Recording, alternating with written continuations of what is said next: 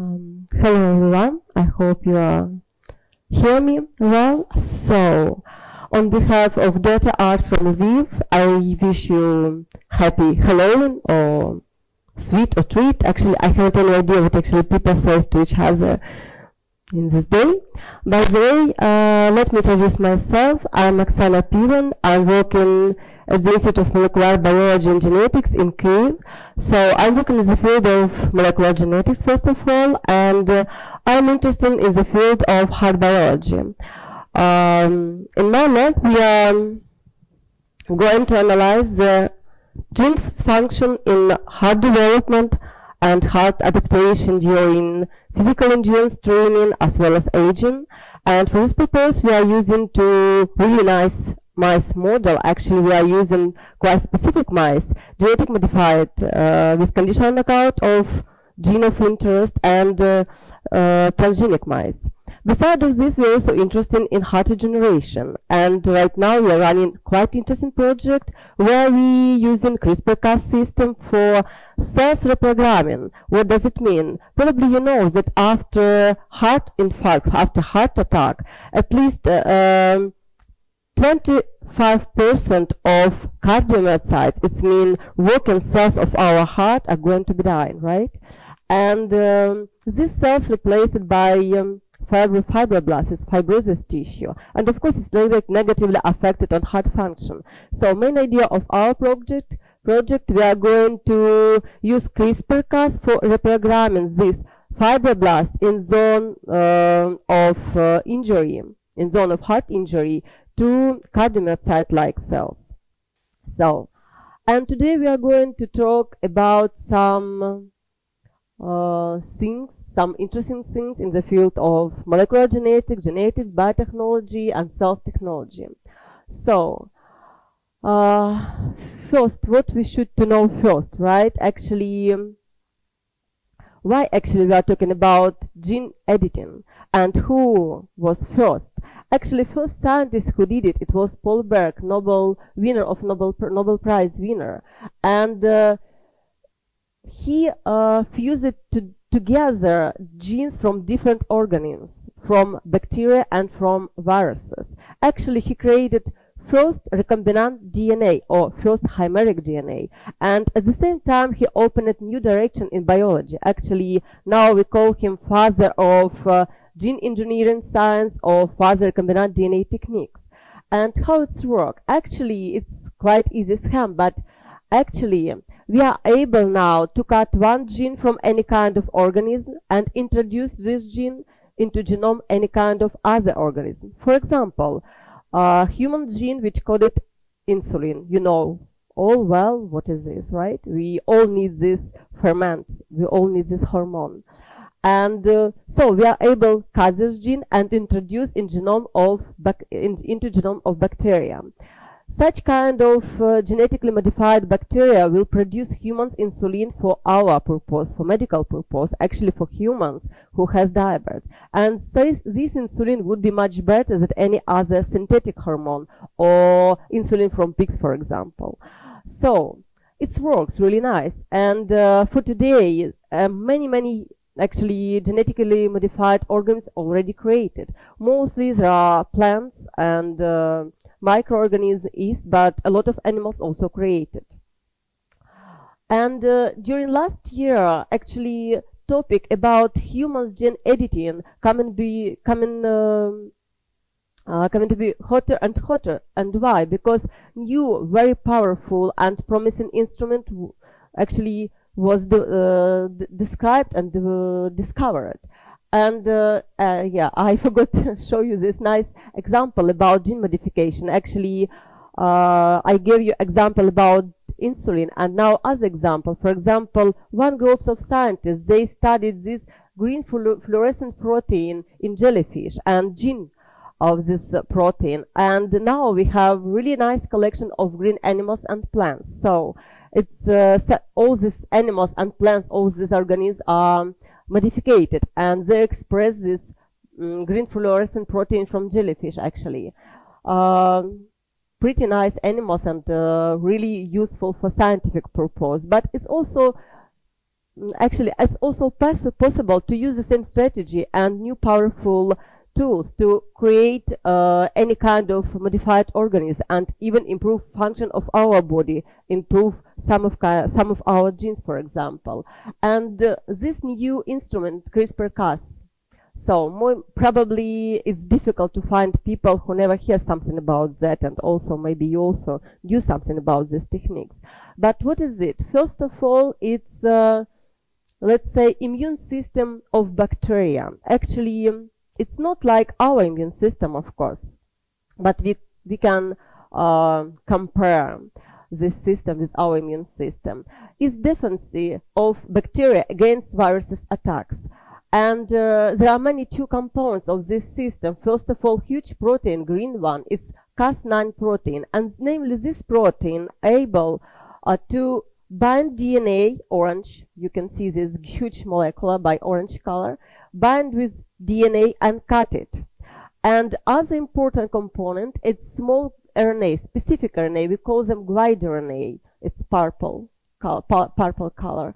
So, namely, this guide RNA actually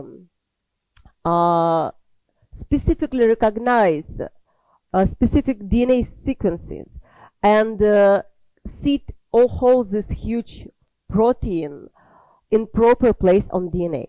So, thankfully to guide RNA, we are able to manage what kind of gene and in which place would be affected. So, but what's going on in cell after CRISPR-Cas working actually? After DNA damaged, cells try to use their own repair system for fix this DNA problem, let's say, right? And very often cells makes a lot of mistakes. And this one of way to get gene knockout or gene dysfunction. So, and scientists actually use these approaches for gene studying and for gene function investigation. Other approaches, actually, we are able, together with CRISPR-Cas system, give to the cell a DNA matrix with that information, what we need. For example, let's say with healthy DNA sequencing, with needed information, with information about other gene. And in this way, we are able to knock in new gene in absolutely other organisms, like human gene, for example. Or we are able to fix mutation in this organism. So you can see that these techniques really very powerful and promising. And of course, we should be thankful to bacteria for this tool. And I'm trying to avoid a lot of specific technical details, and if it would be interesting for you, you can ask me later. But my message for you today is that CRISPR-Cas much easier and cheaper than older techniques, and it's very important. And of course, as all in this world, CRISPR-Cas also has dark side of the moon, and it's off-target effect. What does it mean? When Cas9 cutted DNA, very often, unfortunately for us, Cas9 recognize wrong places. So, a lot of mistakes created in cells, and we actually should take an account, of course. And even with this target effect, actually, the field of application, even now, is extremely huge and going to be bigger and bigger. And even now, CRISPR-Cas actively used in science and for science. What does it mean? It means, as I told you before, genes function and structure studying, first of all. Genes knockout, genes knocking. And it's analysis of chromatin rearrangement and structure. It's also very important for understanding how cell dividing and understanding all these things and tricks. And second one, of course, is also very important, is agriculture for creation new crops with better characteristics, better producers, more resistant against any kind of pathogen infection, for example. And of course, for genome editing, as I told you before, special variants of CRISPR-Cas system people try to use for cells reprogramming, for example. As we doing in our lab, as I told you, we are also using CRISPR-Cas, one of variant of CRISPR-Cas for cell reprogramming. So for turn cell from one fate to other one, from fibroblast to working cardiomyocytes. It's also possible to do, and CRISPR-Cas gave us such kind of possibility. And other, of course, CRISPR-Cas even now actively using in medicine, for example, for drug development, for drug creation, for gene mutation editing, and of course, even for editing of humans' embryo genome. And probably you know this story, or maybe not, but these two babies, Lula and Nana, came to be international news in November 2018. Actually, Professor Yan Kui, who created them or modified their genome, says that Lulu and Nana came in the world, crying in the world, as healthy as any other baby. But is it true or not? Let's see. So what Professor Yan Kui did? First of all, he changed this interesting gene, CCR5. Actually, whole people here, and not only here, inherit this gene from parents, of course. One copy from mother and other copy from father. And normally we have wild type variant of this gene. But around 1% of Western European has mutation in these genes. It's actually doesn't affect it on health system, but provides really strong protective from HIV viruses. You can see here actually product of these genes is special receptor, and we can compare this receptor like gate for virus invasion in our white blood cells. So such people has such kind of genetically protection.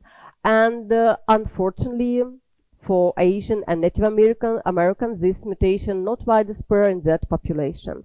And Professor He decided to fix it. He decided to use CRISPR-Cas and introduce this mutation in girls' genomes when they were only on the stage of one cell, on the zygote cells. And why he decided to do that? Actually, it's interesting situation because father of the girls actually he's HIV positive and mom absolutely healthy person. So professor decided to create such kind of protection for girl for her own life, and he changed germline. What does it mean? It means that I hope you all know that we have two types of cell in whole our body. Somatic cells, it means cells of whole our body, and germline, namely our sperms and eggs, actually cells what we are using for breeding, right? And so, this mutation actually affected on germline. It means that girls will be carry out this mutation and pass it to the kids in future. And what also interesting, for example, one of the girl, Lulu, she has mutation only in one copy of genes, but none in the other copy of genes. With the normal copy of CCR5 genes, it seems like she hasn't any protection from HIV viruses. But other girl, like Professor He climbed and reported in Hong Kong last year on huge bioethical summit, she has mutation in both copy of this gene. So it seems she has protection against these viruses. And probably it's good for girls. Actually, we haven't any idea what's going on with these girls now, because first of all, Professor He work, you know, it was really like informative bomb in media. A lot of leading scientists really criticize for this work. First of all, for many purposes, but here I'm going to touch only biological issue. First of all, because it was really very early to use CRISPR-Cas for changing germline in humans embryo when our knowledge is so small about all the system and about, you know, actually our genome also. And other purpose, it's gene. Why namely this gene? Why namely HIV resistance? especially now we have a lot of really good scheme of treatment for people who are already positive, and it's absolutely gave them possibility to live normally and give birth normally. So it's like without any reason.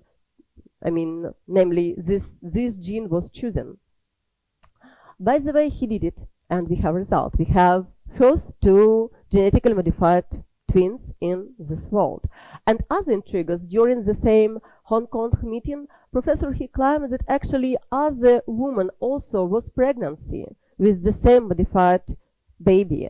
And unfortunately, we haven't any news about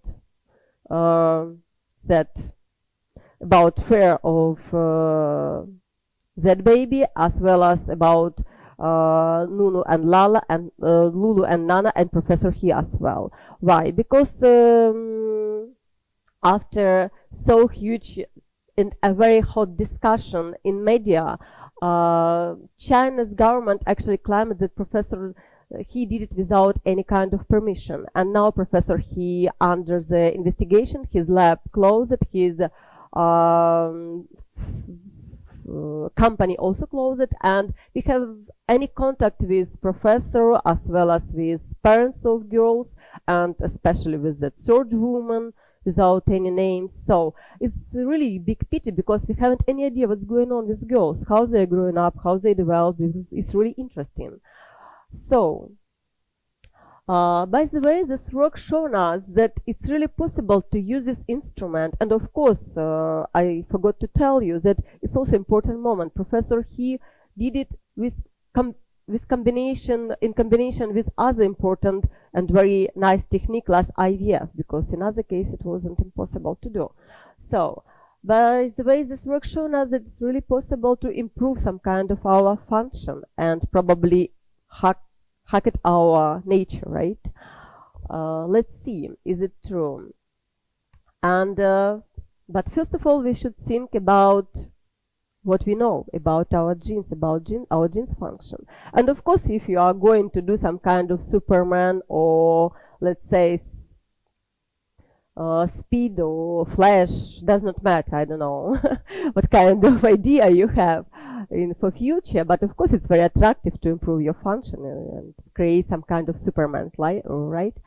But before doing that, we should really clearly understand what's going on with our body during any kind of athletic performance, right? What kind of muscles and system involvement, and what kind of genes drives and orchestrate of our biochemical changes in our body during any kind of physical work, right? And a lot of knowledge actually came from sport genetics. Actually, it's logical, right? And first attention actually to find some kind of difference in specific gene markers which would be linked with better movement or better athletic performance actually dates at the early 16th. And I would say that probably first investigation in this case was done during Mexico Olympiad, where international group of scientists really discovered and analyzed more than 1,000 sportsmen. Okay, yes. So, but unfortunately, first result actually wasn't informative for us. And for today, I would say that two better discovered and known genes in this case, actually these two genes, AC1 and ACTN3, it's acronyms of genes, but it's adenosine associated enzyme and actin number 3. So these two important genes, actually, we all have these genes, but only some of us has a special variants which really link it with better athletic performance. And scientists discovered analyzed the DNA from huge number of elite athletes, and discovered that a lot of them really has this special variants which looks likely associated with better and force running I mean, faster running and better athletic performance. And for example, if you know Usain Bolt, he also has these special variants. But later researchers also showed that not only these two genes involved in better athletic performance. And for example, for the now, with elite athletic DNA using more than 90 genes related with endurance-related markers were discovered for today. Can you imagine? It's a huge number of genes, right? Mostly all those genes involved in our biochemical machinery and provide our energy and provide control energy production in our cells. And all of the some part of these genes also important for cardiovascular system working, and of course for muscle architecture. So, and the same for the force. For today we know more than 60 genes marker which related with force performance. And one of them, IGF-1, it's insulin growth factor. You know insulin, we already talked about them. It's really important. This gene and other one, like partner of this gene, insulin growth factor receptor, both of these genes quite important for for muscles mass. And it was shown, for example, that low level of this gene linked with disability, moving disability with aging, for example. But from the other way, endurance training really support higher level, induce higher level of this protein in blood, and as well this gene associated with muscle hypertrophy, with special force, and so. But also interesting, this is the same gene, IGF-1, also important for tissue regeneration. It was shown that, namely, this gene very extremely important for motor neuron degeneration and active muscle preserving with aging. And other nice gene, CCL2, also important for muscle regeneration after injury. So it just, you know, small top of huge iceberg. We really knew a lot about our genes, about genes function. And it really is possible just pick up one gene, modify it, and give such kind of better characteristic to someone, for example. But before doing that, we should remember about our nature, for example. It's our first challenge, actually, our genes and our nature. You know, everything is complicated, actually. And one of important dogma of in molecular genetics, it was one gene, one protein, actually doesn't work. And for the now, we know that one gene may have a lot of different function in different tissue and under different process, for example. For example, during embryogenesis or during the aging or during neurogenesis, for example. And we should take an account, of course, before doing something with this gene, right? And again, one gene, one protein, it's absolutely wrong dogma, actually, because now we know that, for example, one protein could be coded by few genes, for example, or one gene can code it a few proteins, like our immune system, for example, and all antibody what we have, actually, it's all this antibody is signaled by separate genes, but we have a lot of antibody, much more than we have genes for our antibody in our immune system. So, and the same story happens actually with Lulu and Nana. I hope you remember twins, right? For example, from one side, I already told you, mutation of this gene, CCR5, really provide huge protection from HIV from one of them, right? And also was shown that downregulation of this gene or mutation in this gene provide better recovery after stroke and traumatic brain injury. It is really good news, right? And I would say even more. For example, for now, people use these knowledges. For example, for now, developed really nice drug, Revamilok. and people using this drug really for better recovery after stroke. And main action of this drug, it's really downregulation of this gene. So also with mice using, it was shown, for example, that downregulation of this gene or mutation in this gene enhanced memory and cognition. So probably girls really would be like genius, but unfortunately we haven't any possibility to check it. But from the other side, this gene is very important component of our immune system. And it's like first barrier in lung cells against flu virus. And can you imagine that people who has mutation of CCR5 gene has extremely high lethality?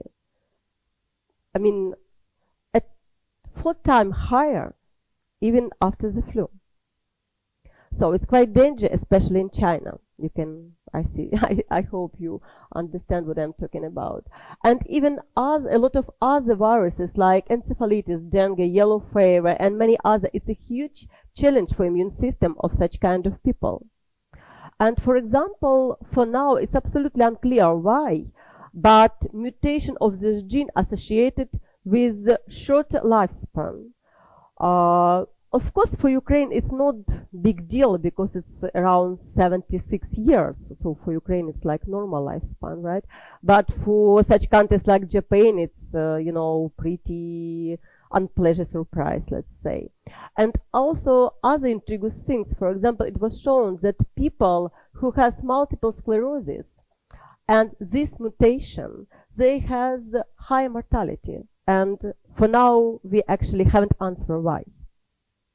So my main idea that before going to do something with humans embryo genes, we should actually solve 3 main biological problems. First of all, CRISPR-Cas. I told you, unfortunately, this system has off-target effects. So CRISPR-Cas system should work more efficiency and more accurate. Actually, a lot of labs in the world and scientists work in this field. And there are 2 options, for example, better guide RNA prediction, this special K, what I showed you on one of the first picture, and of course, Cas9 modification.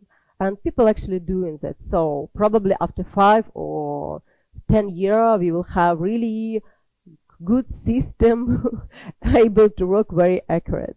And second problem, of course, our knowledge about our genes function. So we should improve it definitely, because it's absolutely impossible to do something with genes without this knowledge. Because first of all, we should be able to predict and avoid any kind of negative side effect before changing some genes information. And third one, and probably more difficult things, actually it's mosaicism or chimerism. You know, it's very difficult to control gene stability in whole embryo. Actually, it's possible to change genes when we are going to work with one cells, only with oocyte.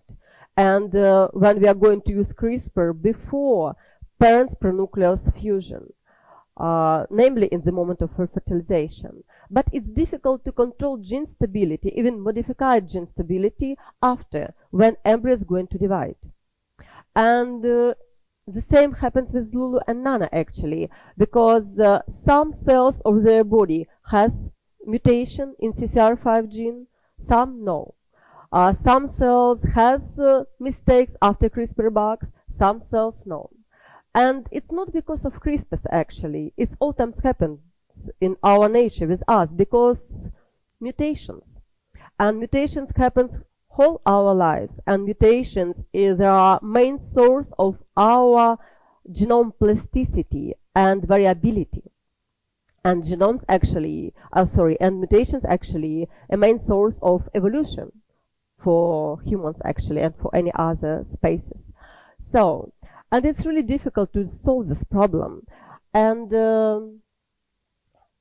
mosaicism or chimerism, what is that? And it's known from Greeks, from anti-Greeks. But yeah, of course, it's a really strange creature, part lion, part goat, part snake. But in biology, actually, we are using this term for definition absolutely clear organisms. For example, for definition organisms which puzzled from cells with different genotype. What does it mean? It's cells with different individual set of genes or collections of genes. And actually it's pretty common in nature, especially in plants, for example. But it's also possible to meet chimera even in humans, and maybe even here, who knows. And really detective story happens in Washington with Lydia Farhrit. I hope I pronounced her surname right. So it was in 2002. So she has a 2 baby, and for that time she was pregnancy with third one, and she wasn't happy in her marriage, so she was separated with her husband, and it was necessary requirement to do DNA analysis for providing and clarifying paternity of her husband, actually. So it was a huge surprise for her, actually, when DNA analysis revealed that actually her husband was father of their kids, but she wasn't their mother.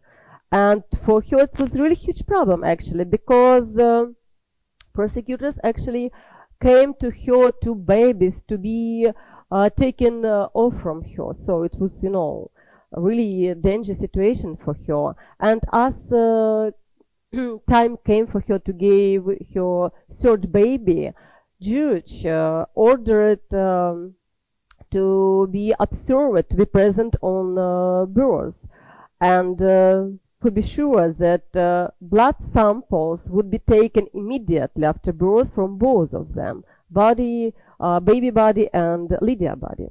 And after 2 weeks after DNA analysis, it was huge as a surprise. Actually, she wasn't mother genetically. And it was absolutely impossible because actually she doesn't going to use IVF technology or donated embryo. So, but lucky for her, her lawyer actually have read before really interesting story about other woman, Mrs. Kagan. Mrs. Kagan has a son, and her son was quite ill, so she decided to donate kidney for him. And again, after DNA analysis, her doctor realized that actually she wasn't genetically mother of her son, and it was impossible to use her kidney for saving her son's life. So after that, doctor decided to provide deeper DNA analysis and use different tissue, for example, like not only from blood, but from epithelia, from womb epithelia, from thyroids, and many other. And after they discovered actually that Mrs. Kagan was her own twins.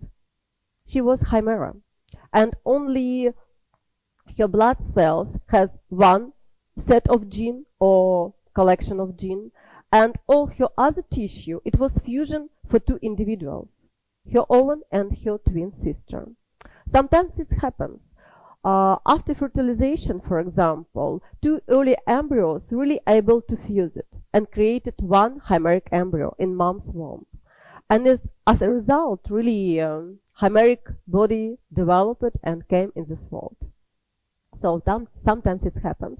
The same Lydia's lawyer asked about extra DNA analysis, and after they really realized that she also a chimera and she is really mom for all her 3 kids, and of course finally judge believed Lydia, she was mother of, and actually stopped the case. But for today, maybe around 100 of cases for human chimerism was discovered and described. So we would say that it's quite rare, or maybe it's because not all people really knew all truths about himself. And of course that lady wasn't first and mostly famous chimera. For example, interesting cases happens with Fuakli dilemma, nice woman on first picture. It happens in 1950. Actually, she was Dutch athlete, and she was named athlete of match when she was winning 100 and 200 race tournament in London. But after she was expelled from national team after when refused mandatory sex DNA analysis. And later analysis revealed that actually she was woman chimera with Y chromosome. You know that it's man's marker. So probably she was her own brother also. So unfortunately for her, her career was stopped. Her national record for 200 meters was erased, and she came back to her small town and provide at least 1 year at home without any kind of living and contact. And after she spent very quiet life, and all times tried to refuse any kind of talk about her sport career, about this subject. But other example, it's not about singer Taylor Muchel. She's not so quiet. She's very open. She's very often guest on a kind of TV show, for example. Quite recently, she realized that this big birthmark on her torso caused by chimerism. So she is also her own sister. She is also chimera. And other interesting example, microchimerism. Actually, it happens even more often than that cases what I already told you.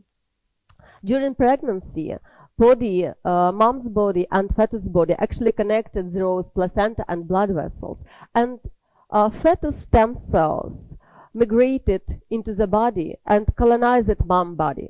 And actually, it's really good from one side, because namely these stem cells is really good and strong resource for mom body regeneration during pregnancy, during baby delivery, and even after.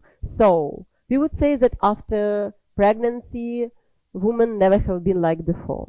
And what more important, that with each the next pregnancy, the level of chimerization would be higher and higher. So if chimerism happens in nature, maybe it's not so dangerous, maybe it's not so scary, right? We should just take this idea and know about that.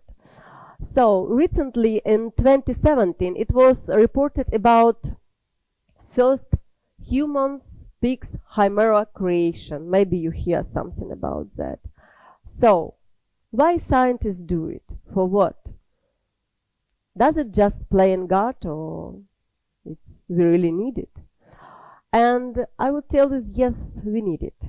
Why? Maybe you know that one of our main problem in medicine, for example, in transplantology, it's huge waiting list of people who are waiting for organs. And we haven't needly number of organs and at least donors also.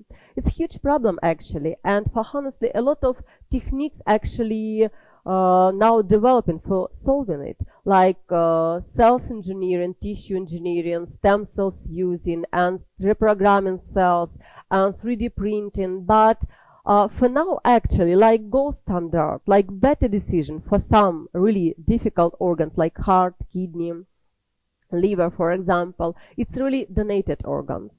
And in such way, we also can think about other type of transplantation, like xenotransplantation. What does it mean? It's transplantation between different species, like from cow to human, like from pigs to human, and so on and so on. And pigs, of course, in this case, more suitable for us, because pigs are quite closely for us genetically, biochemically, and anatomically, and what more important, organ size of pigs and our are pretty similar.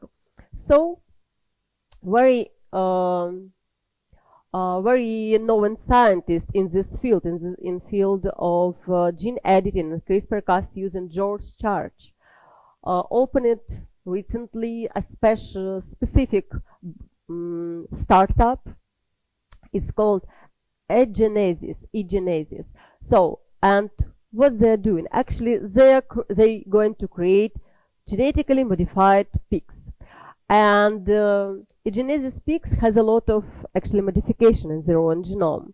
First of all, with CRISPR-Cas using, scientists knock out more than 30 retroviruses in pig's genome. It's really a huge number. And it's first, actually, it was done first in this world. For one round of manipulation, 30 genes was knockouted. What does it mean knockouted? It means that it was reset or switch off from the genome. And why it's important for us? Because actually pigs has their own viruses and we have our viruses. And it was shown experimentally that pigs' viruses can occur actually inflammation and even cancerogenesis in recipient after any kind of tissue transplantation.